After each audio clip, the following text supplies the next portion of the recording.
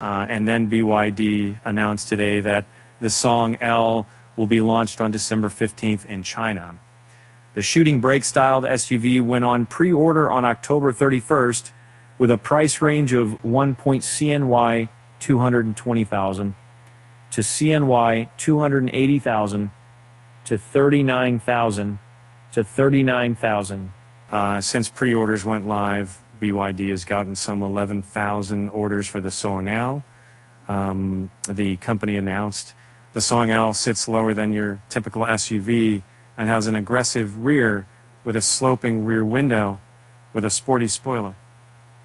The car is 1,950 millimeters wide, 4,850 millimeters long, 1,560 millimeters tall, and has a 2,930 millimeters wheelbase.